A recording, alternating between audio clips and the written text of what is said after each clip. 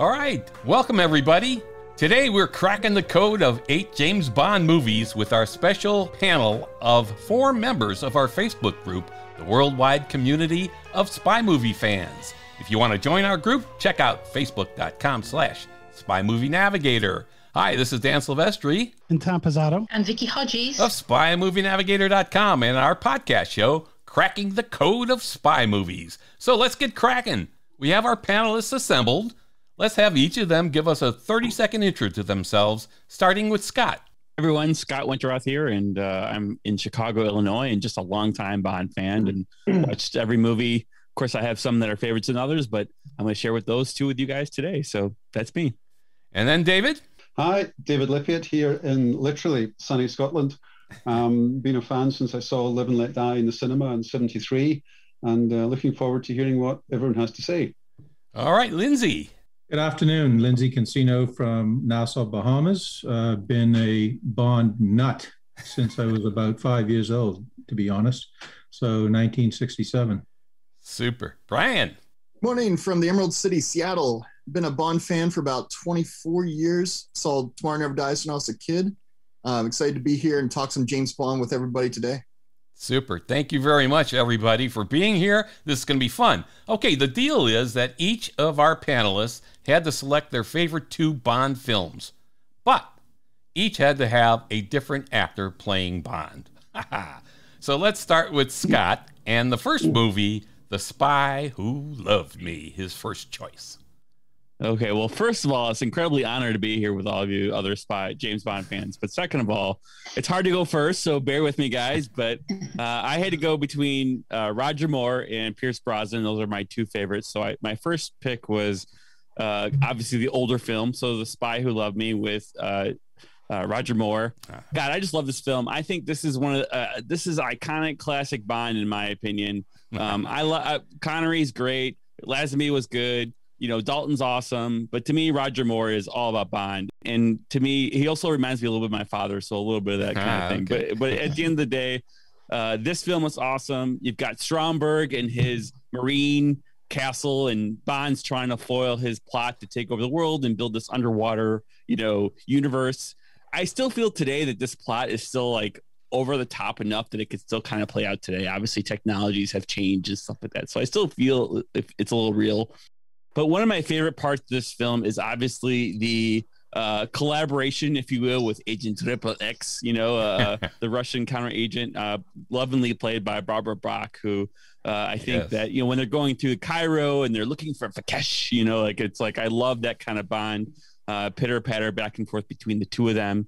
The collaboration between the Russians, KGB, which General Gorgov is a great, kind of like he's in several of the films, but it's kind of a fun way to see him interact. And the other thing I like about this film is it's very British. He's not doing an American mission like in The Living Daylights, I believe. Like, he's not going rogue like in Die Another Day, like, or many movies.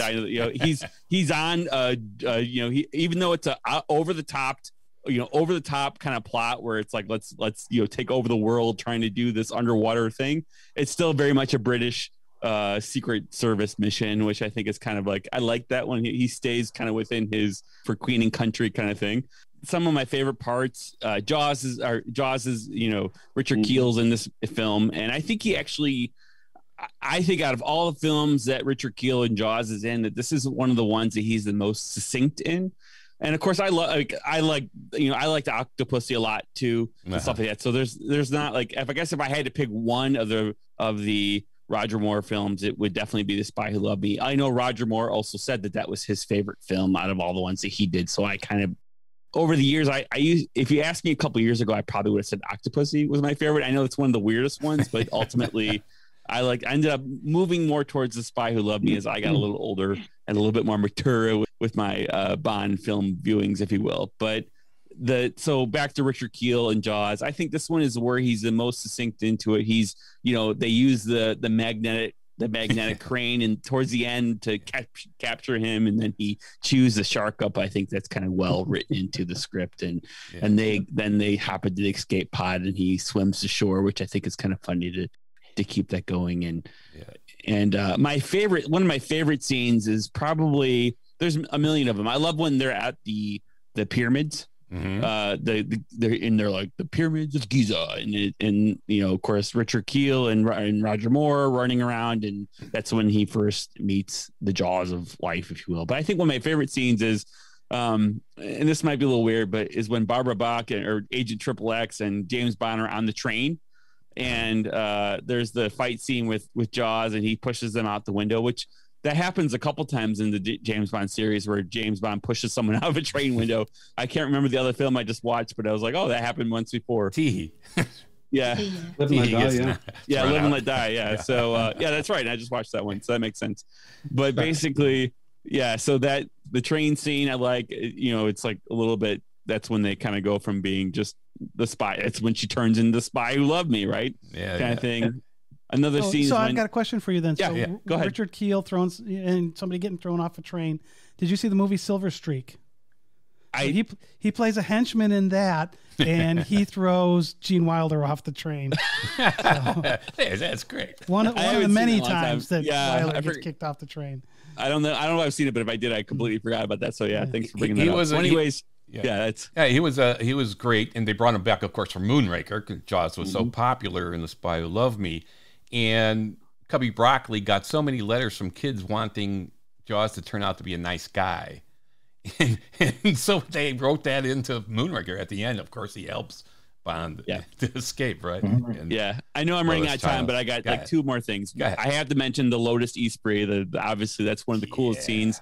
I know that's your background. That's why I use it. I think it's like, if I know it keeps going up for auction or was up for auction, I would love to be the owner of that. I don't know where I would put it, but that to me would be, and I'd love to be stuck with Barbara Bach in the Lotus Esprit underwater. I think that'd be fun. And when they drive it up to this, and I don't care how old you are, when they drive the car out of the water and the kids are like, I think that's one of the coolest scenes. Yeah, Tom and I were at that beach. Yeah, where they drove it out of the water in Sardinia. Yeah, that's actually very close to the hotel where they first meet Naomi. Yep. Oh, really? Yeah. Makes sense. And then finally, I got one more thing. I promise I'm done. One more thing in that movie. It's got the 70s retro Bond theme song, which I think is kind of cool. Where it's got a little, like it's kind of a cool. I like to listen to it just by itself. So yeah. Cool. Oh, cool. All right. Yeah. Thank you, Scott. Yeah, that was great. That was great. All right. So Scott did The Spy Who Loved Me. Now we're going to go to David, and he's going to talk to us about his first choice, From Russia with Love. Absolutely, and thank you very much. For me, this is the quintessential Bond ethos. It's proper Cold War, 60s espionage. I know Spectre's kind of managing things, but it's still kind of East-West. It's still very much that old school feeling that you get also in things like Ipcress File, Funeral in Berlin, that sort of thing. Love those too. Unlike some of the other ones, it's very, very small scale. Yeah. I mean, the big thing is the Lecter. That's it. There's no plans to take over the world. It's just a little intricate plot. A bit of it's a follow-up from Dr. No. You get a slight reference from the chess player talking about revenge for Dr. No, which is nice. So it gives you a little bit of continuity. It's quite claustrophobic. It's a bit North by Northwest is one that's always compared with From Russia with Love. Okay. And obviously the film came out after North by Northwest, but the From Russia with Love novel came out 2 years before North by Northwest. So there are connections all the way through. You have the train sequence, you have the romance, you have the bit of adventure with the plane, with the helicopter, what have you. Yeah. Just to open it out. You've got the elegance of the suits and when you started watching this sort of film on TV when you were, in the mid-70s, you think, why are they wearing hats? They don't wear hats then. But then you look back and you think, we've got hats. And it's really quite cool. It's quite smart. I like to bring back the hats. Yeah, it's just one of these things. It's a different era. It's a different time. It's definitely one of my favorites. And the fact that the helicopter chase was filmed about 2.5 hours from my house is great. Yeah, wow. Yeah, I was going to say that probably helps. Its flaws. Yeah. I personally think you could live without the boat chase. Okay. Wow, that was a big one. There for a bit of boom bang, but I think you can live without it. I think you can go straight to the kind of Rosa Klebb denouement.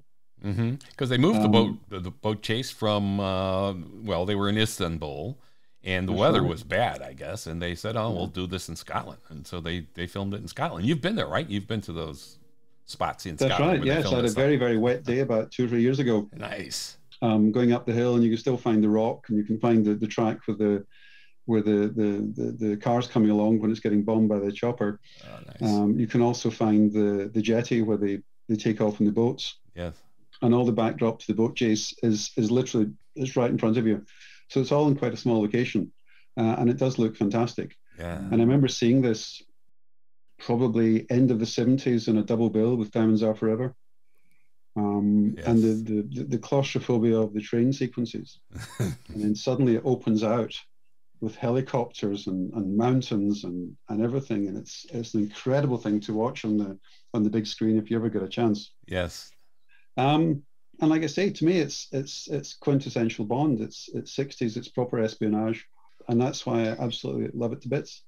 David, this is my top 2 film on rankings. I absolutely love this film. And it's got one of the best gadgets in the attaché case, and I wish I owned it. And also my favourite, Ali and Kerim Bey.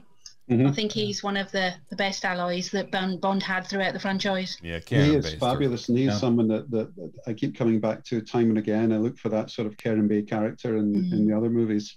He was I absolutely think my favourite perfect. line is when he's having coffee with Kerim, and he asks him, "What kind of coffee do you want?" And he says, "Medium sweet." Yes.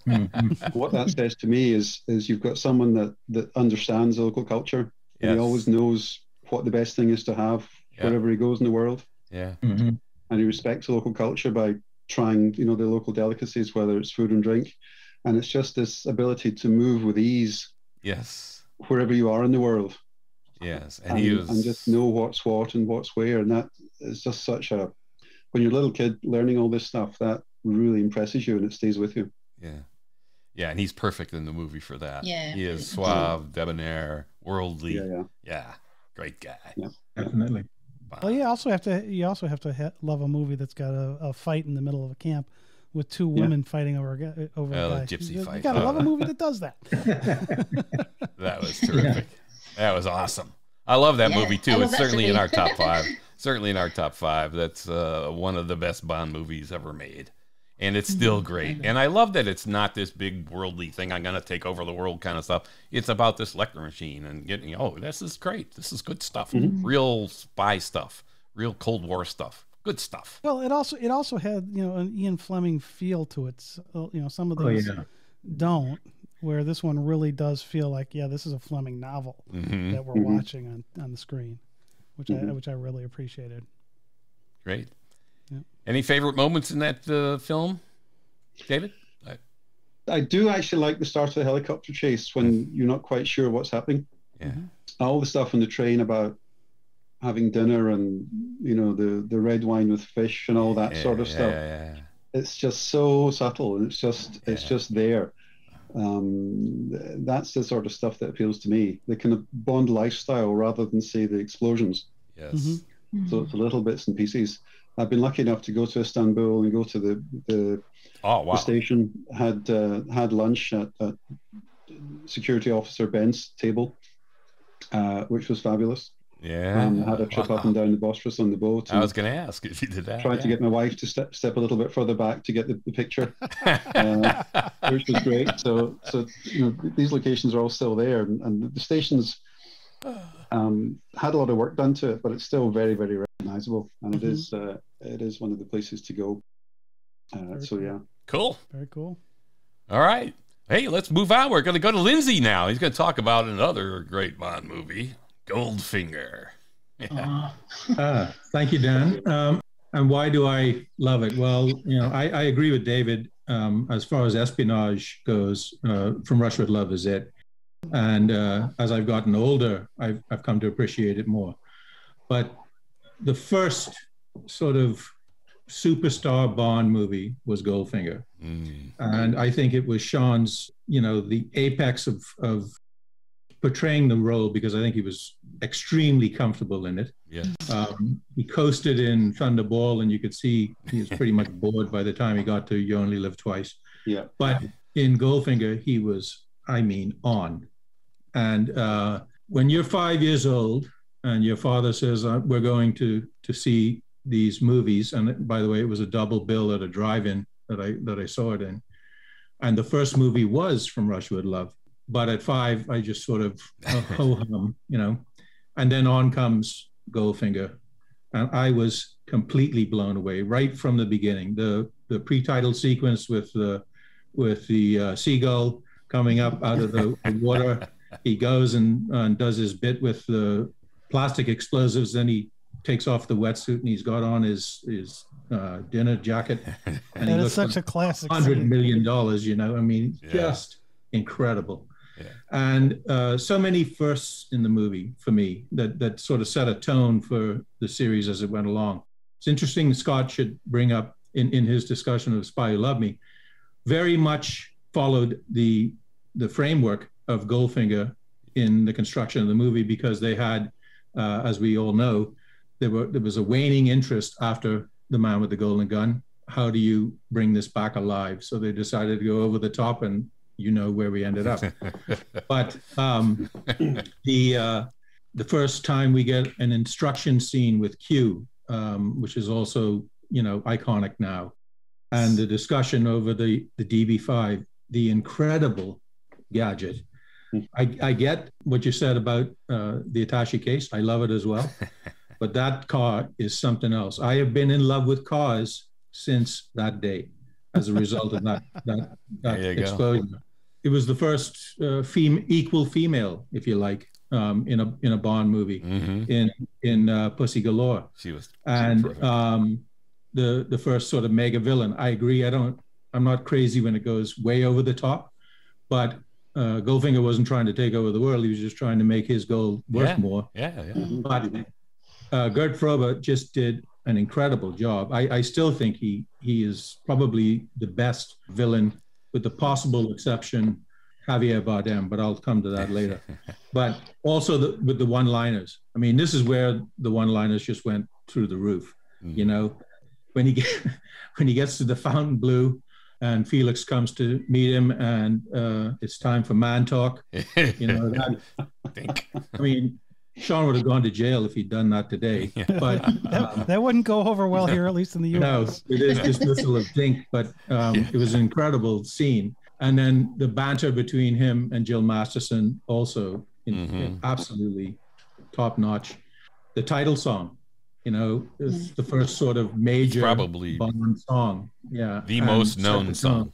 Exactly, probably one of the most known. Yeah. The title sequence. I know Maurice Binder did From Russia with Love. I think did he do Dr. No? Might have done Dr. No as well, but he was not there for Goldfinger. Robert Brownjohn did the title sequence there, and took it to another level. I think that's what made Maurice Binder so much more determined when he came back to Thunderbird. He had a little competition. Ratchet it up. Exactly. To me, it's just quintessential superstar spy, you know? And I just love it. The clothes are even a notch above. The suits he wears and the three-piece gray. When he's talking at the stud farm with Goldfinger about the plan, and he discovers like, oh, wait a minute, So, you know, even when it came down to getting my Funko Pop mannequin, you got one of those, huh? That's the one from Goldfinger. So, you know, it's just an incredible introduction to me, and I've been in absolute awe ever since. So Lindsey, I'm totally with you there. This is my #1 film. Favorite villain, favorite henchman, favorite car, favorite one of theme song possibly. How could I forget Our Job? My God, that was the other thing that I think was so iconic. You know, Jaws wouldn't even be in the movie if it wasn't for Our Job. Yeah, that's true. So, I've got to say, one of my favourite scenes is the scene with Mr. Midnight and Mr. Solo in like this sort of Goldfinger man cave, if you want to. I just like all the fact that he's got all these gadgets as well. Yes. I just love that scene. You're right, and it's also that was the first real exposure. I know he had a great set in Dr. No as well, but Ken Adam, you know, got to go over the top in Goldfinger's playroom. You know, it just incredible. One of the best ever. And this is another one of those movies. It's got something that I grew up caddying. So you've got a golf scene with a caddy. Yes. I'm hooked. Yeah. With the same handicap. And it just works so well. Yeah. Well, and it's interesting because it's different in the book a little bit. So in the book, the caddy is the one who steals, if you will, the golf ball, where in the movie it's Bond. And also in the book, you've got all 18 holes to get through, so it drags a little bit. Yeah. But as a former caddy, I just let the caddy do the stealing. The books are fabulous, though. And Tom and I, we had an opportunity at Indiana University to study in person 11 of the original Fleming manuscripts, paging through his typewritten pages that he typed in Jamaica and then scratched out in pen and wrote whole paragraphs in his own hand. It's like, oh my God, and we're touching these pages. It was terrific. Anyway, a little aside. But the books are terrific. Another fun trip, but the Goldfinger one was really good to look through there, too. Oh, Goldfinger. Yeah. That was one of my favorite subtle bits in Goldfinger is on in the plane when he's getting changed into his suit, and they mentioned that there was an attaché case, but it was damaged. Right. And that's a reference back, I always think, to the attaché case in From Russia with Love, and it's so subtle. Yes, right. It's just in there. And I'm glad you pointed that out. But if you know what it is, it's great. I think most people would miss it. Sorry. Yeah, that was great. Yeah. Yep. Terrific stuff. Yeah, I was just going to add that, in a movie that's overflowing with great lines, but my favorite line in any Bond movie ever, actually, the winner of the line is not Bond, it's Goldfinger, and it's, do you expect me to talk, Goldfinger? No, Mr. Bond, I expect you to die. I love it, too. One of my favorites, too, Lindsey. Yeah. The thing I don't know is because they dubbed Goldfinger's voice. Yeah. How much of that was like play this line up so that the person who's dubbing it, or did Gert over the top the delivery of that, which made the person dubbing it? It's good. It's an interesting thing because I don't know if you've heard it. I've heard Gert Frober's original track. Yeah. And there isn't an awful lot of difference, frankly, between the two. So I think the latter is true, Thomas, that the guy who was dubbing it was like, well, why would I improve on perfection? So, he copied Gert Frober. Okay. Yeah. Even though Gert didn't speak a word of English when they hired him. Yeah. So. Amazing. Yeah, good stuff. All right, so we talked about the attaché case or Tachi case. Of course, it had the AR-7 rifle in there, which makes another appearance in a movie, and that is on Her Majesty's Secret Service, actually. So we're going to go to Bryan, who selected that as his first Bond movie. Bryan. Alrighty. Yeah, so with On Her Majesty's Secret Service, it's kind of like this transitional film in the series. We had gone through the 60s where we had Sean Connery, who really exploded onto the scene as, the 007 to watch. And coming out in, 1969, George Lazenby, coming onto the scene with his new movie. Actually, it was his very first film he ever did, which is really interesting. They took this, novice actor and really turned him into this international superstar. And some things that I really think make this film great are, it was the last Bond of the 1960s. So you still had that kind of like trend setting where, it was still this big, huge spectacle, and you knew exactly what you wanted to expect from a Bond film. And I think it really went out on a super solid note. So growing up, it was always kind of like a battle for me. It was like, do I like Sean or do I like Roger? And it was back and forth. But, I feel like the older I get, the more I can really, really enjoy this movie. So basically, Bond, he's hot on the trail of Blofeld. He's trying to find Spectre after the events of You Only Live Twice. And it's kind of interesting because if you grew up reading the books, there's a huge difference because in the original series of novels, Majesty's Secret Service is the next film in the Blofeld trilogy. Versus when you get to the films, now it follows what would have been the last novel in that trilogy. So it kind of led some confusion, but I think that the way Peter Hunt directed that film really helped it out. I think, going into it being like a prior editor and then going straight into the director's seat, you could kind of go through and direct the film the way you want. And then if there's certain cuts you want or certain shots you want, I think his influence really helped make that stand out. And I've always thought that it was unfortunate that Peter never got a chance to do another one because I thought he did a fabulous job. Yeah, that was a terrific movie. Absolutely. He did. And I think you're right. His editing experience really honed his, I'm going to take this shot and this shot and this shot. He was terrific. That was a great job. You're right. Yeah, I think you're right. He did an absolutely fantastic job, and I think it's always a strange irony that for someone that is a great editor and does really fast action, you end up with one of the longest films. Yes. Mm-hmm. Yeah. Good But point. it's a superb job. Yes. But I love every minute of it. It's one of my favorites too. Yep, Yeah, one of no, my top, definitely. one of my top 2 or 3. Top 5. so something I've always kind of wondered about that is, I know they've often said that, you know, with Majesty's Secret Service, how the kind of finale goes with Bond and Tracy kind of riding off. I know that they were talking about bump that to the opening teaser for Diamonds Are Forever. Mm-hmm. So I wonder if by including that back into the film, I wonder if that's what caused it to run so long. You know, maybe it would have only been, you know, 2 hours long, but then by adding that in, it added so many extra minutes because they had kind of closed out the end of that story. Kind of going back to Peter Hunt's editing, you know, the thing that just strikes me as like the most profound evidence of this, if you watch the way that Lazenby throws a punch, it's almost spot on. You think, wow, man, this guy knows how to knock people out. Yeah. And if Well, he actually did. He actually did hit. I was going to say. on his screen Those test. weren't Yeah, for told. his screen test, right? Tell him about that. That was good. Yeah. The other thing too, the just the consistency with how it related to the plot of the novel, I always felt that was just masterfully done. Yeah. I remember hearing that Peter Hunt used to walk around with the novel in his hand, and if something wasn't right, he's like, no, this is how they did it in the book. You know, we got to follow. I mean, It was very close to the book. true to it. Mm-hmm. Yeah. I also love that they had the return of the Aston Martin. I know it'd been gone since Goldfinger, or no, I'm sorry, not Goldfinger, Thunderball.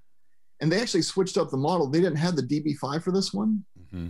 So seeing, you know, Bond cruise around a brand new one, especially in that first scene, it really kind of, you know, pushes Lazenby into that character role. And you really feel like, okay, this is a Bond movie. You know, it's got all the elements. And it kind of leads in that beach scene where, you know, he and Terrence Mountain are tangling. And Yes. it's just a phenomenal opening. And then the thing where he kind of looks to the camera and he's like, this never happened to the other fellow. I absolutely love that line. Yeah. Yeah. I mean, it's just total acknowledgement of, okay, we switched bonds. Yeah. Deal with it. Right. Yeah. Yeah, I always think it works as well. I've got no problem with it. I think Yeah. it's And- a great touch. And the other thing, I think they paid a lot of attention to trying to make sure you accepted him as the new Bond. So you had the flashback scenes when he's about to resign, etc., Yes. and so on. But one of the key things I think that certainly grounded it for me was John Barry. The score for On Her Majesty's Secret Service, One of the is best ever. perfect. Yeah. Absolutely. It's hard to beat. Yeah. Even like the beginning of the film, you know, when you have the gun barrel, you know, the music's completely different. You know, it kind of goes back to that Dr. No thing where they pause it right in the middle and then they keep going. Right. And then just the way the soundtrack just kind of goes from there all the way into the film. Like you could listen to it from start to finish and just, it's just so enthralling and you just never get bored with it. The other thing that's interesting too, kind of like we were talking about earlier, how, you know, there's different elements of the previous Bond movies that are kind of like callbacks in this film. Mm-hmm. I always thought the ironic part is, you know, this film is kind of like the one that gets called back to in the later films so much more.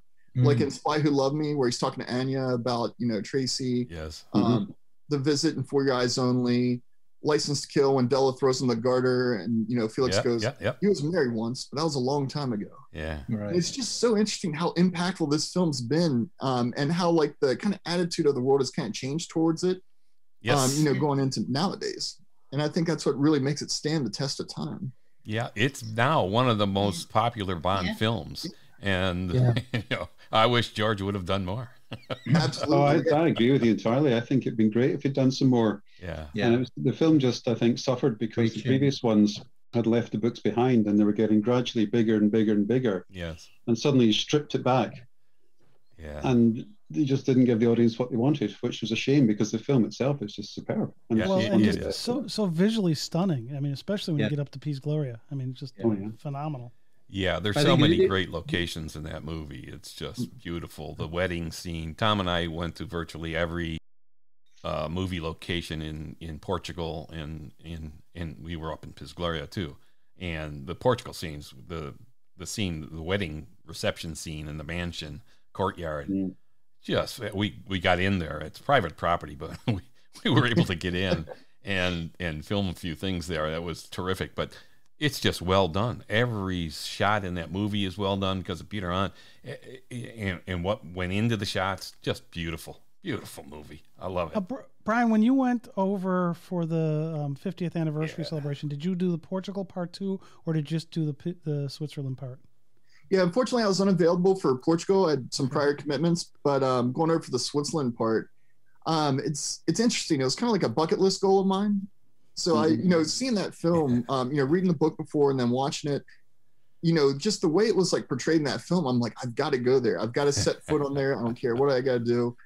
And it was just one of those things where like, all right, you know what? I'm just going to go over. I'll spend a night. I'll go up and fly back.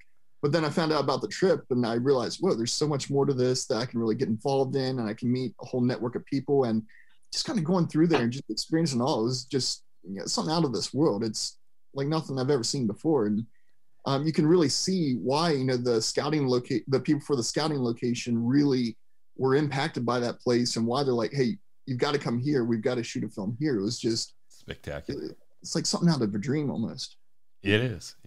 It's unreal. Bryan, can I ask you about the Tracy's death scene and how you thought George portrayed it? I know a lot of people think that Sean wouldn't have dealt with that scene, the vulnerability that we get. What's your thoughts on that? So I would have to agree with that. Like, growing up, I was always a very, very huge Sean Connery fan. Just watching his films, just the way he portrays his roles, the way he can just flow from one character to another, doing all sorts of different things. And, I remember growing up and people were talking about that final scene where Lazenby's kind of more somber. He's very, a little bit more tearful, just very, just very sad and depressed by just the suddenness of everything that happened after everything we had seen in this 2-hour-long film. And, it's a heartbreaking ending, probably the most heartbreaking ending of all the James Bond films. Yeah, definitely. And I tend to agree. I don't mean to, talk bad about Sean, but, I don't think he could have pulled that scene off the way Lazenby did. And just the way it was performed, the way it had gone, it really showed a different emotional side of Bond where you're like, he's human, he's vulnerable, because you get a sense as the film progresses that, he really wants to leave the service. He wants to get married, go off, have a life of his own. And then, this happens and it almost kind of like tugs at him being like, he almost got out and then he's pulled back in suddenly. Great line from Godfather 3. Yeah. Just when I thought I was out, they pulled me back in. The best line. I agree with you, Bryan. I think Lazenby does an incredible job. I mean, the question is, could anyone have done that better? Could those lines have been delivered better? And I don't think they could have been delivered better. Yeah. His facial expressions, his hugging her, everything about that is just perfect. It's just perfect. Yeah. So I think it works for me because his performance is a bit less mannered than Sean's. Sean has Sean's style, whereas George to me is actually playing the character in the book probably for the first time. And he comes across as just like a regular guy in extreme situations. Yeah. A human guy going through human when things. He's been cased in the ice. He's looking scared. Yeah. He looks vulnerable. He looks human. Yeah. And I don't think you'd have got that so much from Sean. He became, certainly as the films went on, he became just, what button do I press to get out of this situation and what do I do here? And, so suddenly it became a much more human character. Yeah. Yeah. Absolutely. Yeah. And I think his the great sin that George committed was that he had the temerity to follow Sean Connery. Timing is everything. Really the only thing that's wrong. Yeah. And I think that's what resulted in the less than stellar box office at the time. But as we've all been commenting, as time has gone on, people have come to appreciate just how good that movie is, how good his performance was, etc. And that's why I say it over and over again. I think it's a great shame that he wasn't allowed to make another one.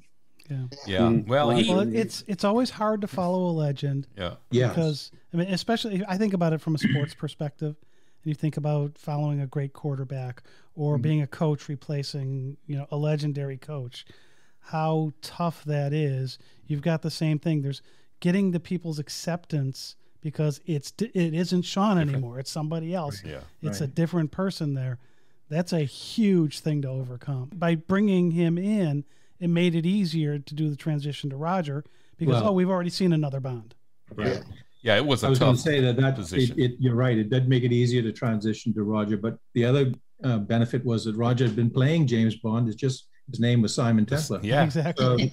So much of his character came from the Saint. Yep. I've watched every Right. Saint episode. Of course, Shirley Eaton was in a couple of the early Saint episodes Yeah. as well, and Yeah. and other Bond characters were in there as well too.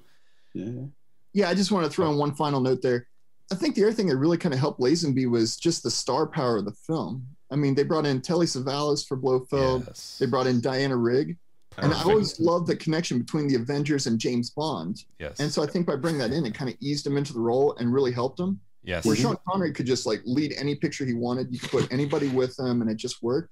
Yeah. You know, Lazenby didn't really have the star power, but by bringing in, you know, an Avengers star and Savalas, and even looking at Savalas as potentially the greatest Blofeld ever, but that's a whole other discussion. You know, I like I him. think really helped the whole flow of the film, the transition and everything. Yeah, absolutely. All right, now I think we're finished with round one. That was fun. So we're going to go back to Scott, and he's going to tell us about his second favorite movie, Tomorrow Never Dies. Yeah. I see your backdrop has changed. Yes. Tomorrow Never Dies. Here I we probably go. picked the two Bond films that have like the non-Aston Martin vehicles in them, and also the two Bond films that have Bond partnering with a female ally, right? So I thought that was interesting. Okay. But Tomorrow Never Dies. I'm here representing Pierce Brosnan on this panel. I don't think I'm the only Pierce Brosnan person, and I think that.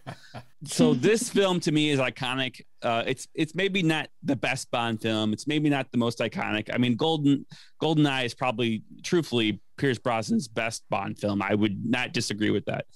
But this film does have some things that I don't think people think about. One, this does set a paradigm shift in the Bond series. This is actually probably the first modern technology, if you will. Cell phones are introduced in this film. You know, you've got the 750 IL, which I know is like the lamest Bond car, but I love this car. I used to drive around like parking garages in the city, like pretending I was Bond and driving around crazy. I wouldn't admit that as an adult, but like, you know, as a teenager. Also, I was in my teenage years when this film came out. So he played a very impressionable Bond for me. I used to work at an upscale department store and wear a black suit, and I would obviously walk around the store thinking I was Pierce Brosnan playing James Bond. So it was kind of a side note there. But ultimately, I like this film. Judi Dench makes her return in this film, and I think one thing that I thought was really interesting as I watched this film the other day is that the opening scene where there's like a terrorist flea market, if you will, where they're buying and selling goods, and Bond doesn't speak for like almost the entire first 8 minutes of the film, which I thought was interesting. It's all Judi Dench. Still there. You know he's there doing his stuff, and you get a sense of him. And it's one of the best pre-credits. You're right. It's fabulous. Yeah. And I liked it. He's flying the airplane. He shoots the other guy up, and you know, it's one of the better pre-credit scenes, I think. Even though he doesn't really speak, or you don't even see Bond until about halfway into the pre-credit scene. I think the World is Not Enough and Tomorrow Never Dies are two films that, in some ways, I always get them confused a lot. Actually, there's a lot of parallels to these films, in my opinion. I think Tomorrow Never Dies, you got the Carters, you got the media mogul. It seems like a kind of a real plot, it seems realistic. Yeah. In terms of what taking over the world, this could actually possibly happen. The remote control cell phone adapter for the car, I think, is one of the coolest gadgets ever. I mean, I wish I had that today. It doesn't even exist today. And ultimately, you've got really want to accuse Desmond Llewellyn's final films. I know it's not his actual final film, but one of his final films, which I think that they played good homage to him in that. And one final thing with Tomorrow Never Dies is that this is actually the first Bond film scored by David Arnold, which would kind of bring us into a new era of the more modern Bond music. I love to listen to the Bond soundtracks, and I compare and contrast. GoldenEye, I forget who actually scored that movie, but it's definitely a much different. Eric Serra. Yeah, Eric Serra. Thank you. It was a much different score than you get from David Arnold and beyond. And I could be wrong in terms of the names there, but that's from my knowledge anyways. And Tomorrow Never Dies, The World Not Enough. I think the theme songs from The World, I actually like the theme song of the scoring of The World Is Not Enough better. But I think that was a great Pierce Brosnan film too. I just think that Christmas Jones kind of ruined that film a little bit. I thought it was a little too. A lot of people. I know I'm getting off my one film here, but I thought it was a little too. I love that. I would actually pick The World Is Not Enough. But the Christmas Jones thing, as much as I love the person who played that role, I can't think of her name, Denise Richards. As much as I love Denise Richards, she's gorgeous in that film. Yeah. But it just kind of made it a little clunky, I think. But other than that, doctor jokes. Yeah, yeah. Also, Christmas Jones. I mean, it's not like a Pussy Galore or something like that. It's kind of a weird name, I thought. But other than that, I think it was all that name was there just for the final punchline. Yeah. Right. Yeah. Oh yeah. Yeah. Right. It felt that way a little bit. I agree. But otherwise, I thought that was a great film too. And the two middle ones with GoldenEye, I think, are obviously some of Pierce Brosnan's, I think, best Bond films. And to me, they're some of the best because those are the ones that I grew up with and enjoyed watching. So that's what I have to say about that. Scott, I am with you all the way on this. Pierce Brosnan got me collecting in '95 for GoldenEye, and it's just gone, hence the thing behind me. I have two questions for you regarding this. I think it's a very underrated film, and I think it's more relevant now with its fake news. And but my two questions are: Anthony Hopkins was originally cast as Elliot Carver, and he backed out because of the course script issues. What would he have brought to the role that Jonathan Pryce, which actually I think Jonathan Pryce is great. I like him. I'll admit it. And secondly, Terry Hatcher, not a fan, I must admit. Monica Bellucci was who Pierce Brosnan wanted to play that part. And of course, the Eon went with Terry Hatcher. What are your thoughts on that? So we've got Anthony Hopkins for Carver, Monica Bellucci as Paris Carver. Good. Yeah, that's interesting. It's hard for me to see that because they ended up not playing the role, you know. So, and I like everything the way it is, kind of thing. So I think Elliot Carter, and I can't remember his actual name, but I think I think he was I don't know. He's not super villain, but I guess he does look more like a CEO of a media company. So that sort of fits. In terms of Terry Hatcher, I think she looks beautiful in this movie. So whether or not she was supposed to play it or not, I thought she did a good job. I also liked her from Superman, so kind of was a nice tie-in. And I wish she didn't die so quickly in the film. I know in the plot she kind of dies, sort of she's in and then she's dead kind of thing. But also, you know, Michelle Ye playing the Chinese agent, I think is kind of a nice, you know, I think that also had some type of but I don't remember. There was something with that too, where that was a first. I can't remember what, but either way, I thought that was a nice tie-in. It's also weird where it's not a Bond where he ends up in bed with the leading lady at the end. Also, I think there's one little quip in the film where he says brushing up on a little Danish when Moneypenny calls him. I think that's one of my favorite quotes in the entire film. So, yeah. Right. So. Yeah. Cool. Now, in relation to your question there, Vicky, you know, it's got to be tough to have a choice between Anthony Hopkins and Jonathan Pryce. Yeah, I mean, two really good actors. It's like, which one can we choose from? Yeah. Boy, most casting directors would love that option. Do you not think Anthony Hopkins is at the stage where whatever he's playing, you're just sitting there going, it's Anthony Hopkins. And you don't really back me. I even found that with Silence of the Lambs. I just sitting there, it's Anthony Hopkins. He's just at that level. He's kind of gone beyond the ability to inhabit a character. But that might just be my opinion. But he devoured the scenery in Silence of the Lambs. I mean, he just dominated the entire film, and he's only in it for a quarter of it. Yeah. But I agree, though. I think it would have been intriguing to see Tony Hawkins try to handle that. That would have been something else. Terry Hatcher was a marketing decision. Fortunately, that's why she was popular in the United States. The United States is a big Bond market. Yeah, that's why she was chosen over Monica. But I didn't think she did a bad job. Actually, I thought it was. I agree. I think it was good. That scene where Bond is in the hotel and he's looking very moody with his drink. That is my favourite scene of any Bond. I will slide off the settee. Wow. It's like, I just love it. I must admit, it's very underrated. I do prefer The World Is Not Enough because I think that's Brosnan's best performance as Bond. Although GoldenEye is my favourite Brosnan film. Yeah. For nostalgic reasons more so than anything. Yeah. It's interesting that actors seem to get into their stride in the third film. Yes. We've talked about Spy, we've talked about Goldfinger, we've talked about World Not Enough, and it's always the third film where they kind of play around with the character for a couple, and then you think, this is the way we're going to go with this actor. Solid. Yeah. And I find that interesting because in a lot of TV series, in a lot of other movie series, the third film is usually not that good. Right, because they've got the solid idea for 1 and 2, and then they've got 3, or at least 1, and it's kind of interesting to see how in the Bond world it's kind of different. Yeah. I think you're right, Scott, to pick up on the soundtrack, because I think David Arnold really lifted it. Yes. My own take is that GoldenEye was a misfire, but that's just me. Oh, wow. So I think they really roared GoldenEye back with a passion in Tomorrow Never Dies, especially the first half. I think the second half, when you get to lots of bullets spraying around everywhere and no one being hit, I kind of tune out a little bit. It's like into a 90s honest. action flick, isn't it? The second half. A lot of people think it's a 90s action flick. Yeah, I think they lost the way a little bit with that scene, but certainly the first half up to the car getting reparked in the Ava's rental office is such a strong kind of return to proper Bond. Right.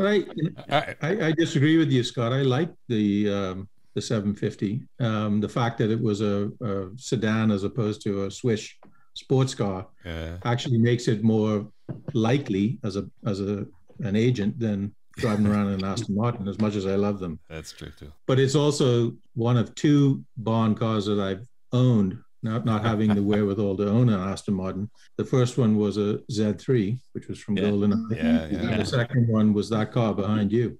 So nice. Yeah. I still have a Z3. Yeah, so. Tom has my old Z3. Yeah, I bought it from Dan 20 years ago or something.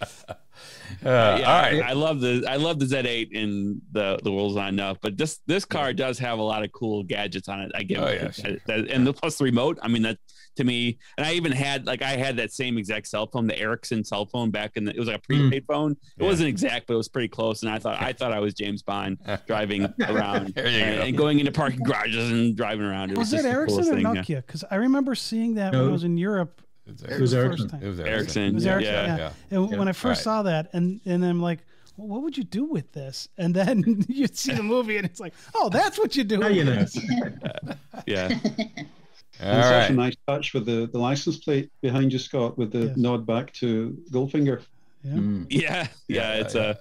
This is from the film. You can see him sitting in there. That was a nice touch in the film.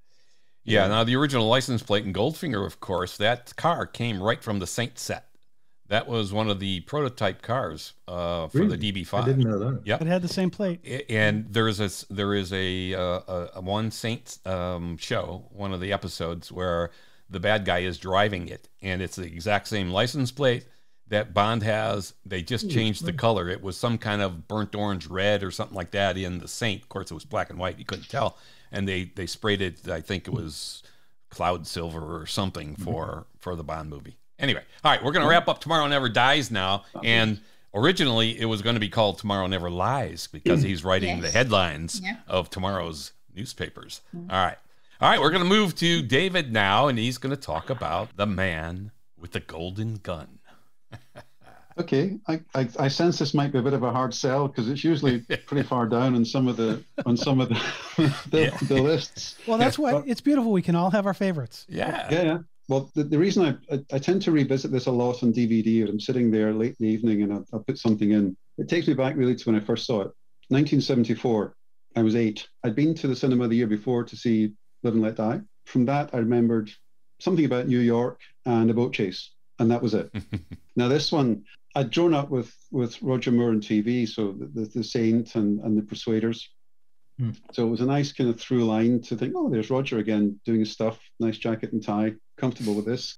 I didn't know about the Bond ethos or anything about that because I hadn't seen the Sean films. They didn't come on TV until about 2-3 years later. Started working my way through it. So this was something different for an 8-year-old sitting there in a Glasgow winter watching this stuff with the lighting and the scenery and all the rest of it.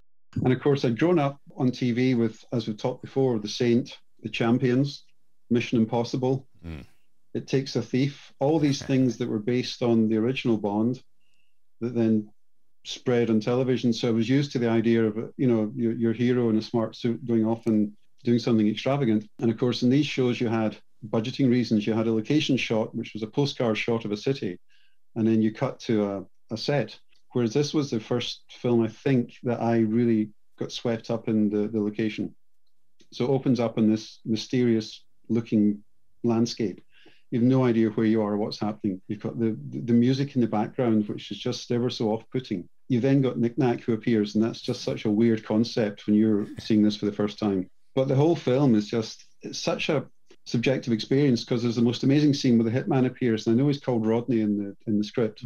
to me, there's a line back through the same character in Diamonds Are Forever, almost to Solo and Goldfinger. And there's a scene where Knick-Knack leads him up the stairs into Scaramanga's lair, and you're coming through a dark corridor, and suddenly it opens up into his main living room with the view of the sea outside. And that notion of walking from the darkness into the light in the cinema when you're a kid was just the most amazing thing. Yeah. Things that you pick up on nowadays, like Black Velvet and Oysters and Tabasco and little bits of class like that, you don't get that when you're a kid. The other big transition scene that really had an impact is when you cut to the Casino de Macau neon sign, and that rich music playing, and you really are there.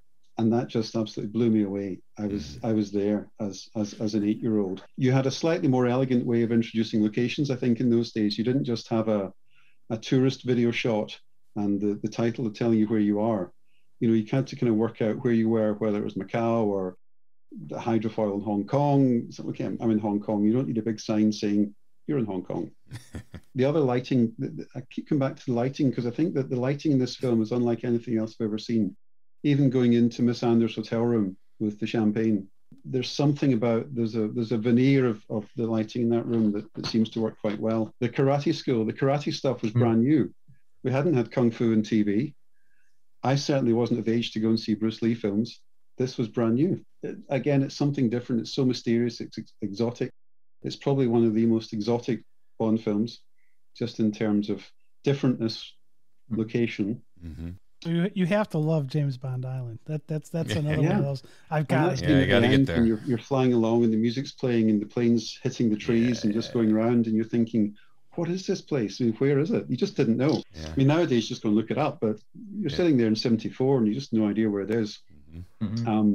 It's a bit of fun having JW back.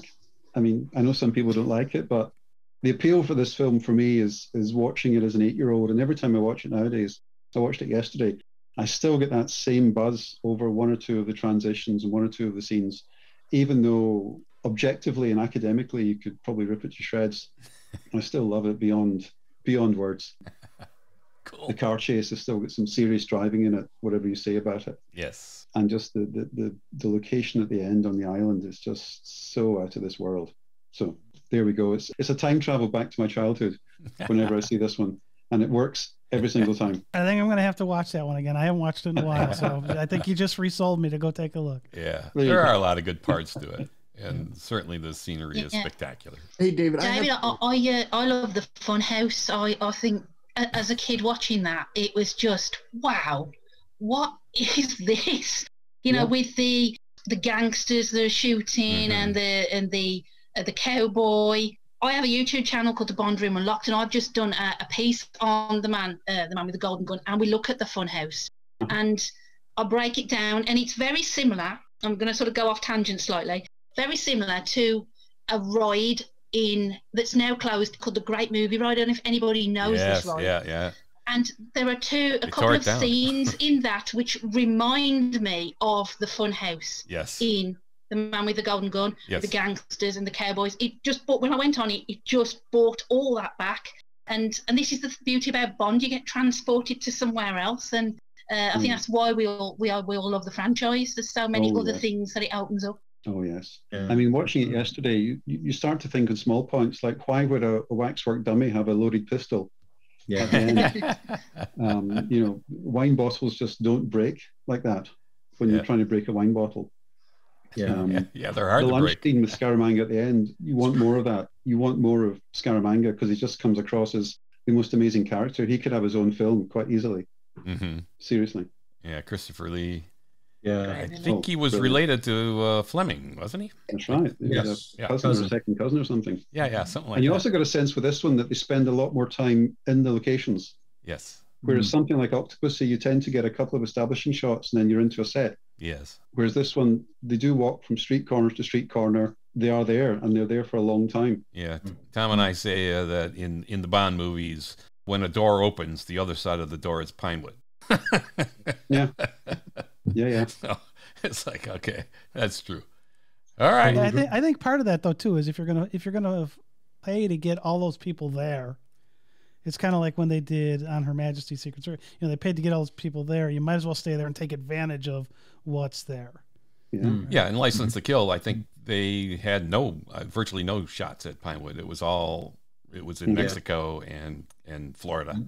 In the States, Yeah, absolutely. I just want to jump in. Hey, David, I absolutely agree with your assessment of the film. Man with Golden Gun is one of the ones that, when I'm just looking for a Bond movie just to watch, it just seems to be kind of like my go-to. And a lot of the points that you hit on were just spot on, between like the lighting, the transitions, some of the music, some of the different cues and stuff like that. The biggest thing, and it's always been like, when I watch that film, I understand a lot of people from certain places, they look at it as like it's an inferior Bond film. But I feel like whenever I watch it, I always look at it as what they could have done with it. And it's always throwing this idea out there, what if they let Maud Adams live and kind of gave her the main Bond girl? Because I felt like that would have solidified the plot a little bit better, given that she was the one that sent the bullet to England with his number and everything like that. Yeah, that's a great idea, because even as a kid, Goodnight annoyed me. So I think that's a fabulous idea, because I think she's the more interesting of the two characters. Yeah. And it's kind of something they touched on in some of the Daniel Craig films, this notion of the sort of mysterious female who plays a part of the role, part in the plot. But, she's got to go, so bang, she's gone. Yeah. A difficult shot, but most satisfying. Yeah. Yeah. All right, let's move on then. We'll go to Lindsey for Skyfall. Okay. My second choice, and it is my second favorite Bond movie after Goldfinger. Interesting because, like a lot of people, and I hope I don't get shot for this, but I was not thrilled when I heard that Daniel got the role. I thought Robert had lost her mind. He was too short. He was blonde. All sorts of things were wrong. And I wondered if we were going to see the end of the series. And he came in and just killed it. I mean, he just killed it. And the reason that he killed it is that he went back to Fleming. And it's interesting, I say that Goldfinger is my favorite, and it's over the top. It's not Fleming-esque in that sense. But the one that grounds it for me is, Daniel really makes you feel that James Bond is a real living person that has feelings, has been hurt, has been, traumatized. He's an orphan. The scenes in Scotland with Judi Dench, when they talk about him being an orphan and so on, very few words, but incredibly effective. And, bringing Andrew Bond and Monique Delacroix, which I assume very few people even know those names, but I know them because I've read the books. Just those little touches to me are so important. And it's the first time really that we've dealt with his past in any significant way. There is, as Bryan pointed out, that incredibly poignant scene when he loses Tracy on Her Majesty's Secret Service. But beyond that, it's not until we get to Skyfall really that you really feel for the guy. And again, I think we mentioned about third movies. I think it's where Daniel really hits his stride. I think it's where they develop him as James Bond, as opposed to Casino Royale being that dreaded word reboot, and him being an unfinished diamond, if you like. And he then learns all the other things that we come to know as James Bond. But he's incredibly competent, suave in it. The clothes are, again, amazing in Skyfall. That gray suit on the train chase was clearly, although it wasn't three-piece, is a hark back to the one from Kentucky and GoldenEye. But I mean, Goldfinger. So, I think it did an awful lot of, again, firsts. M dies, and we lose interesting choice for M, being a woman. But Judi Dench, again, did such an amazing job taking in that role and making it her own. But it creates one of the most memorable scenes of tragedy in a Bond movie, again, at the end when she dies. And he actually cries this time, whereas going back to Bryan's choice, Lazenby he wanted Bond to actually cry on screen. It was the producers and Hunt that said, no, you can't. James Bond doesn't cry, you idiot. So that's why you end up with the scene that you have. And she's a mother-like figure. She's not the usual girl that's been in bed with him. So I think so many things about it are unique. And I mentioned it earlier when I was talking about Goldfinger. Javier Bardem, just unbelievable portrayal of a villain and taking it to a new place. When they're on the grounds of Skyfall and running across that frozen lake, and he stops him and he says, all this running around, it's so exhausting. I just about fell out of my chair. Brilliant acting, incredible characterization of the villain. So I think it really did a great job at making it a Bond movie. The DB5 reappears, etc., to great effect, and he just owns it at that point. We could talk about the missteps in Spectre, but we're not talking about that now. I just think it's his best performance as James Bond. I think it's a really solid movie from start to finish, and it goes over new ground, which is what I like about it the most. Can I just intervene? I think pretty much we've all agreed so far, but this will be the one that I might not agree. I'm not a fan. I prefer Casino Royale personally. Skyfall. Yeah, to Skyfall. I think Silver. I think as soon as Silver is on the screen, I think the film picks up. I struggle to that point. I find it slow, and I'm not keen on Moneypenny. I'm not a fan of the new Moneypenny. I prefer Lois Maxwell and Samantha Bond. Sort of a fun Moneypenny is more my style than quite the serious. So quite a controversial thing for me to intervene there, because I know Skyfall is a massive film and loads of people like it, but it's just one that I don't really go to. If I'm going to go to a Daniel Craig, I'll go Casino Royale. Yeah, no, I don't disagree with you necessarily.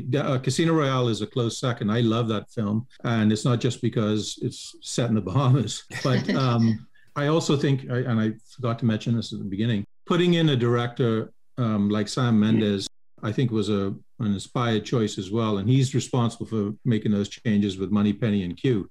And they were so different when the first time I saw it. I wasn't sure that I liked it either. I then went back to the theater the next day to watch the movie again because of the things that they had changed with what I was used to, the tropes that I was expecting, apart from the fact that Moneypenny was black and not white, but also a field agent. Moneypenny could never have been a field agent in a million years, at least the one I knew.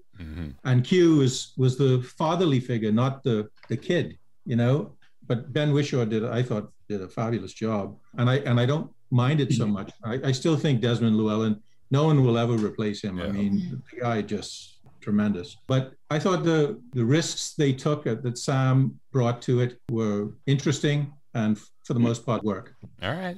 Well, Vicky, I'm kind of sitting here wondering whether to hold my tongue or not. Maybe I should. No, don't. Don't hold your tongue. We want to hear. Speaker forever hold my peace. You go. I can't get into the Daniel Craig films at all, in the slightest. Wow. The last Bond film for me was World Is Not Enough. That's kind of where I stand on things. I've tried. There's just nothing that I can get into about it. So is it Daniel? Is it the plots? Too far, however. Say again? Is it Daniel? Is it the plots? It's the character, it's the actor, yeah. Okay. I mean, again, going back to growing up watching the films, you go to it for a character you can aspire to, you can learn from. So it's how to dress, how to act, how to travel the world and be at home in the world, and to go from that to, I know it's been said before, a Jason Bourne type character. If I want that, I'll get a Jason Bourne film. I kind of fed up with the fact that he seems to fall 200-300 feet in every film and just walk away from it. I can't buy into that. I can't really buy into the... They should call him Jaws then. I struggle with the suits that don't quite fit. There's nothing really to aspire to there. It might grow me in time, but there we are. I tend to agree with David. Actually, I watch them. I'll go to the theater when they come out. I do like Casino Royale. I thought Skyfall, and of course I have to give hats to Adele. I think she did a fantastic job on the Skyfall soundtrack. But David, I'm much like you. They're just so action movies, so blow them up. And I know Pierce Brosnan brought some of that to the game through the late 90s movies, but it's just so my adrenaline goes so hard in these movies. It's just because every scene is this action-packed scene that it's exhausting watching some of these films, but that's my thought. But I think unfortunately that has a lot to do with our changing tastes. You can't do a Boyle movie anymore because. Oh, I agree, and I completely understand why they're doing what they're doing. It's just not my bag, to quote Austin Powers, but I see what they're doing with it and why. Yeah, absolutely. Yeah, the they thing always for me have the about struggle. Casino Royale, it was nice to see that story done right. Yeah. Yeah. As opposed to what they did in '67. Oh, Nice right. But they've struggled with it for a while now. The balance of it being a spy movie, kind of authentic kind of spy movies like Tinker Tailor Soldier Spy, which has none of this kind of stuff is going on with the Craig movies, and it being an adventure kind of action adventure movie versus the spy movie. And there's always this. And it's like you said, Lindsey, it's like this is what people are looking for now. And so they're going to do it. They're going to say, okay, this is going to sell more tickets. So it's going to have more explosions, more action, more whatever. But I kind of agree. Some of that needs to be balanced out. And you can go with some of it, but you can't go with all of it. Every scene, it can't be the pinnacle, you know? Right. Well, and it's interesting as you make that comment, David, in that your first choice that you talked about in terms of your movies is From Russia with Love, which is a movie that doesn't have all that over the top stuff, right? And is a spy movie that's in the classic sense of the word, if you will. I think that's fair. I think even watching some of these films as a kid, my eyes would start to roll in some of the over the top humor. In some cases, not in all cases, and some of the action stuff. It's not necessarily the main reason I would go to a film. I mean, certainly the new films, they look stunning. The photography, the coloration is superb. It looks like a expensively made tourist video, which is great. But I think some of that is covering up not great writing or not as potent writing as maybe it could be. Well, things did definitely change with Purvis and Wade. Yeah. I think maybe there's just an intersection of my age and the writer's age, and when the writer's older than me who knows a little bit more, and when I'm older than the writers and I might know more than them in some cases, I don't know. All right. So it's kind of funny that you mentioned that, because I've always wondered if it's a generational thing as well. Casino Royale is the first one I ever saw cinematically. And, I'd seen all the Bond movies leading up to it, and I remember going there that night. And it's going to sound kind of funny, but, almost to me, Casino Royale felt like being a kid in the 60s going to go see Goldfinger. It just kind of blew my mind seeing this. And part of it might be generation. The other thing might be watching the Bronson movies kind of go from like what they had in Goldeneye to, what they had in Die Another Day. And I was just kind of disheartened by it. Oh, yeah. So I wonder if just like the whole reinvention of the series kind of like blew that back up. And then going to Skyfall, it's always like a day-by-day thing. Do I like Casino or do I like Skyfall? And Skyfall had like all these throwbacks to all these other movies. And I know it was on the 50th anniversary, but just all the callbacks and everything, I think that's what really put it together as such a great movie. Yeah, and they play around with you a lot, like he's presumed dead. He goes off and for several months and fools around and comes back when he realizes they need him. And he's all scruffy. He looks like death warmed over, the beard and everything. And then they have the scene with Moneypenny shaving him, which I agree is, I thought for a moment they were going to end up in bed, and I thought, I am have to leave the computer, right? That this can't happen. Don't do that. They don't cross that line, thank goodness. But the next scene is him appearing on the bow of the boat going to the casino in Macau in that midnight blue tuxedo, and when I saw that, I said, this boy has got this down. He just looked the part. It's just terrific. So did you ever feel like with the new Moneypenny, they were trying to kind of evoke sort of a sense of the classic Mary Goodnight from the novels? Yeah, I think that's possibly true. I don't know. I think the idea was to twist it up so that we wouldn't know, of course, as we're aware. They wait till the very end of the film to use her name as a way of surprising us all. But, I agree. I just couldn't see that Moneypenny would have done that. I mean, if I was in the game to be a field agent, I can't imagine that I would have settled for answering the phone for M. But anyway, it's an interesting twist, and I think Naomi Harris does a fairly good job at playing that character, but it's not the original Moneypenny, obviously. Right. It's a different. It feels like it's a different character. It's not Moneypenny. But we're talking about this whole series. It goes through these cycles. And actually, we interviewed a guy who wrote a little book called "His World Never Dies: The Evolution of James Bond in the Movies."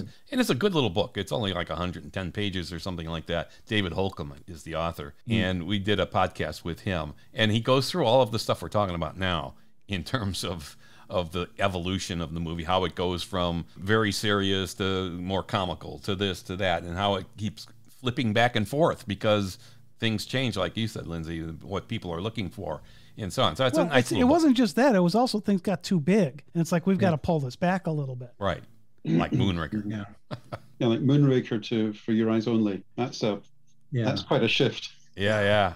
Big change. And that was supposed to be the movie they were going to make instead of Moonraker, but they wanted to cash in on Star Wars and everything else, so they moved that ahead of For Your Eyes Only. Right. Yeah. All right, let's move on to License to Kill. Look, this is Bryan's second pick and one of my all-time favorite movies, and I love Robert Davi in this movie. He is one of the most believable villains in any Bond movie. He might be my favorite, actually. Goldfinger's pretty damn good. But License to Kill. All right, Bryan, it's all yours.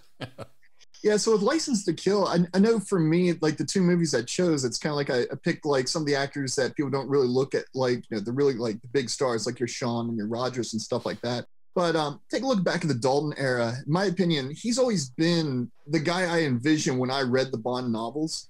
Like, I really felt like, you know, more so than, you know, anyone else, he really hit the character. It's just that, you know, when it translated out into the big screen, people didn't understand it because you're used to the Sean, the Rogers, where it's like a little bit more comedic, or they're very, very, these big, huge, you know, personalities on the screen. And I think, you know, Dalton, you know, coming out of the Living Daylights, where it was very much like a Roger style film featuring a more serious Dalton style actor. License to Kill is really the one that he just hit it home and he just nailed the character. I think it was criminally the last of the Dalton era.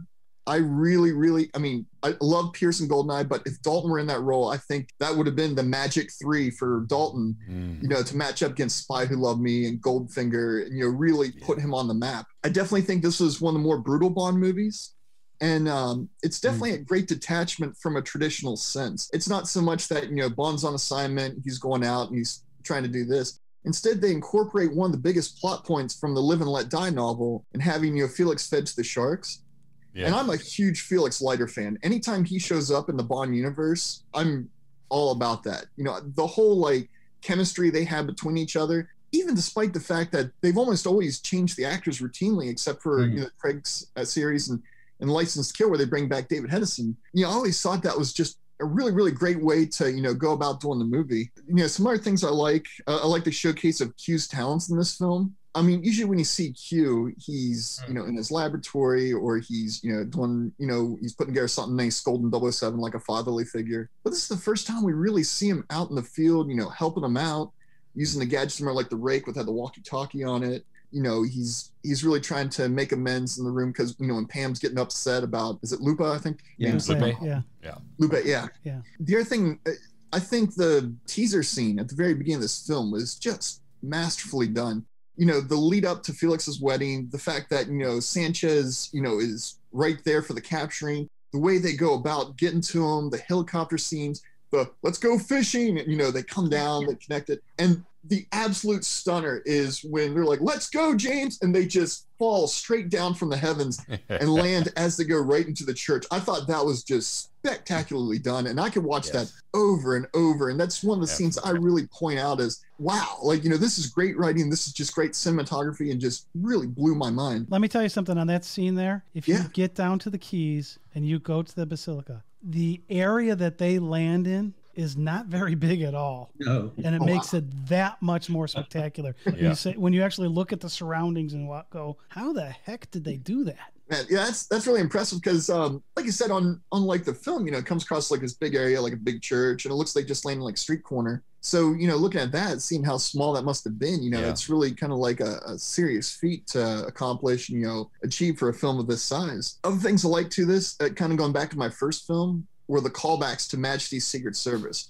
There's very much, you know, whole thing of like relationships with like the wedding for Felix and Della. Yeah. Even the scene where, you know, Della throws the garter to Bond and he catches it, and, you know, he kind of has this sentimental smile, but he just kind of walks off and goes about, and, you know, Della's like, did I do something wrong? She's like, he was married once. Yeah. That was a long time ago.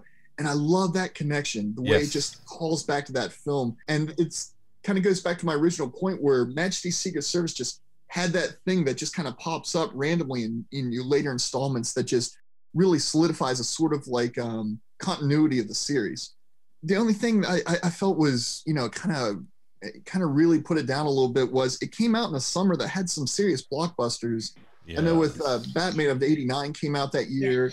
You had like the Ghostbusters sequel. You had, you know, I think Lethal Weapon, one of those movies came out that year. Yeah. And all these Last Crusade, that was out. Oh, Last Crusade, yeah. They were up against some biggies. The Spielberg James Bond, you know, all sorts of other things. I do like how they kind of updated it, and there was a very 80s feel to it. Mm-hmm. So when I think of like 80s James Bond film, you kind of look at like A View to a Kill, like with Grace Jones and Moore, and License to Kill with like Dalton. And the thing is, where A View to a Kill was an 80s film, it felt more like a 60s retrospective in my, you know, in terms of me, because I think of like Patrick McNee and having that Avengers connection once again, similar how Majesty's had Diana Rigg. And I felt like that was a good closeout to like the 60s version of Bond.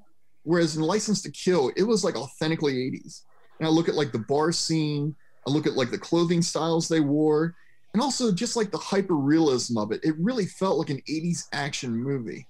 And you can really point to like the plot, you can look to the villains, you can look at the way that, you know, things are just going about. It just really stood out in that sense. And I really felt that even though it was like a piece of its time, because of the way the story was written, and, you know, just like Robert Davies acting and, you know, Timothy Dalton's exploring of the character, I felt that really put it all together nicely. Yeah, I agree. Yeah. Fantastic movie. I loved Robert Davi. I mean, and Benicio del Toro as Dario. I mean, that guy was frightening. Yeah. Well, and I even love, you know, if you go out, I mean, Carrie Lowell as Pam, I just absolutely love with her. Very strong woman. Very strong Bond woman. Even the Wayne Newton character, right? I was okay with Wayne. That was so funny, but God bless you. Partly because it was Wayne, but I loved the character, and then having him do it, it just took it over the top for me. Right. So you got to bring Wayne Newton on that one. Yeah, I'm glad you brought it up, man. We have a few videos on our YouTube channel on actually we went to Felix Leiter's house and where she throws the garter. You mentioned Bryan. And we actually rang the bell there, and their address is 707, and it's got the gun, the Bond gun coming out of the last 7. So they were Bond fans after the movie. Now the house sold about 6 or 7 years ago, and now I don't know who owns it now, but no one answered when we were there. But we're gonna actually, hey, can we go look in the yard? The security camera did look at us though. Yes, they had a security camera, so we made sure we showed our shirts. It's like, hey. Standard CIA equipment, right? Yeah, exactly. It was fun though. But the Key West for the License to Kill locations, oh my God!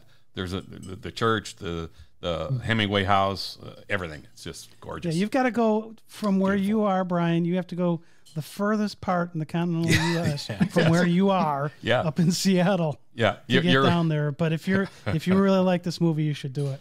Yeah, absolutely. And Key West is not so bad.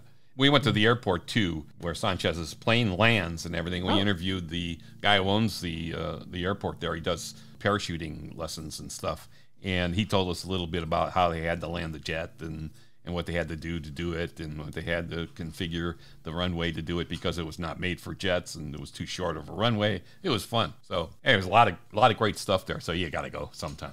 And it's Key West too. I mean, that's what I have to do. I have to tell my fiance I found a new way to get married. You know, I'm going to parachute into the church, and we'll. Exactly. There you go. I think someone got hurt in that. Actually, they actually got hurt after they parachuted in that scene, but I can't remember the exact story. But it's in the extra credits or whatever. Yeah. Oh, I thought they did it one take. I thought too, but we have a video of the church also, and we do a pan. You could see what it looks like there in the video. It's now the trees were taller now. Yeah, so. Of course. Yeah, but it's still you'll see the small area. It's a very small area. Gorgeous little church though. Beautiful. So, but I've recently watched this, so this is well fresh in my mind, this film, and I'm very much a Formula Bond fan, so, you know, I like the over-the-top villains, and I thought I wouldn't like License to Kill, and Davey, for me, is one of the best. He's understated, ambitious. He makes Bond think about his professionalism and how far he can go. So I really rate this film, even though it's completely throwing the rule book out the window for me, because I like Formula Bond and all the, you know, the gadgets girls and a big villain. So yeah, it's a great film, and it's I prefer it to The Living Daylights. It's the one that I would watch out the two. And I go back to with the villains. It's, you know, Davi's character is another one of these believable villains, like in Goldfinger, right? Where it's like, I can believe that's a real person. Didn't want to take as over much the world. as I love Silva in Skyfall, I'm not sure that I really buy how believable he is, that, you know, that person really exists, although probably does. But but, you know, if you look at Robert Davi's character, or you look at Goldfinger's character, absolutely 100%, no questions asked, that's a believable character. Yeah, absolutely. And that's what I loved about that. I agree. I think that Davi's scenes and Dalton, they must have loved, they're both theater trained actors, and must have just loved chewing that all up. And they do a terrific job with each other. No question about it. And it's very understated. License to Kill. It's not a, as you say, it's not a formulaic Bond, and he plays it very much more rough than others. And, you know, I guess that stands to reason. The Living Daylights was frankly set up to be a Roger movie, and then they moved on, so he inherited that. Yeah. But License to Kill is really the first sort of Timothy. He read all the Fleming novels ahead of time to make sure he got into the character, and he was probably, of all of them, the closest to Fleming character of Bond. Definitely. Well, I also agree it's a shame that he didn't get to do a third one, because I wish he would have. Legal issues. Criminally shamed, yeah. And I had actually read the comment that Daniel's Bond wouldn't work if you hadn't had Timothy set it up. Right? Because you had the very serious Bond. Yeah. Then you had Pierce, which wasn't. And then you got Daniel coming back around being a more serious Bond. Yeah. And I think partly due to the success of, when you look back at what Timothy did in this. I think that's probably true. He introduced it. It's kind of like George Lazenby being the first unfortunate soul to follow Sean. So by the time we got to Roger, we knew that someone else could be James Bond. You know? Right. Yeah. That's true. The other thing I thought that really stood out too, and I think this really speaks to Robert Davi's, you know, interpretation of the Sanchez character. He's very human, and you almost like him in a way. Yeah. And the thing that I really point out to me is, it's like, you know, when he's talking to Felix and he's like, I just want you to know, my friend, this is purely business, or strictly business. Then later on, you know, when they have Crest, who's in the thing, and he's like, are you really going to pay this guy? And he's like, I stick to my word. I've always been about loyalty and this and that. And you just get that sense of, wow, here's a man of principle and passion. Like, yeah, he's involved in criminal activities and he's done some horrendous things, but he's also got a very sense of, hey, you help me, I'll help you. He's like, I'm all about loyalty. And it's like, you know, I'm not above taking care of someone who's done a favor to me.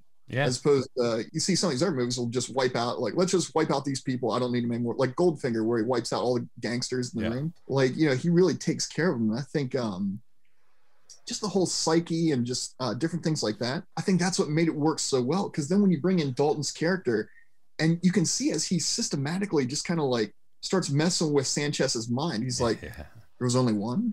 Or wait a minute. Yeah. I love that.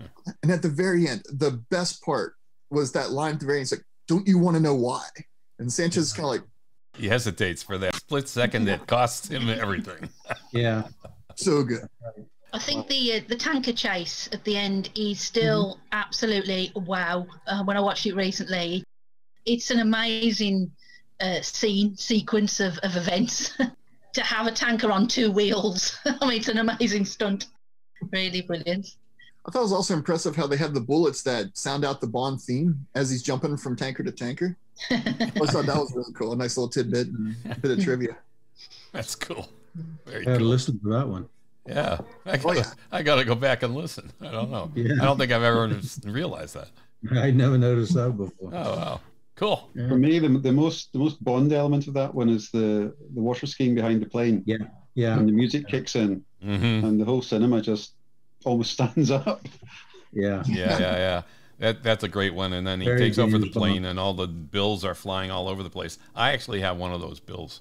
I collect weird stuff, so I have one of the bills that were flying all over the place.